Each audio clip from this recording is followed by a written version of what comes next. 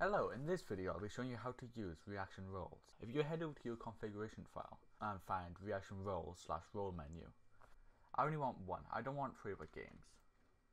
So if I remove that section, you can have multiple by the way, by just copy and pasting them. Make sure they're all in line together. So it's emoji to the role. So I'm going to add a heart emoji.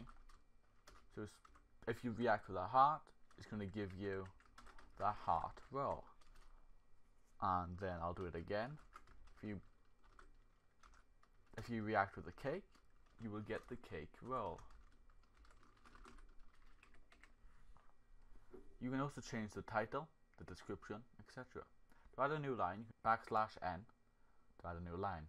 So if I add a new line at the bottom, say in cake.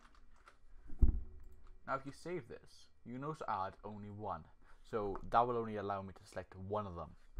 If I enable that as well, true. Make sure you do have these roles. So if I make two new roles, so I've now added cake and heart roles to the Discord. If I do -role menu pings, it comes up with the role menu that I just set up. You can even remove this, but I left it and added two lines for cake.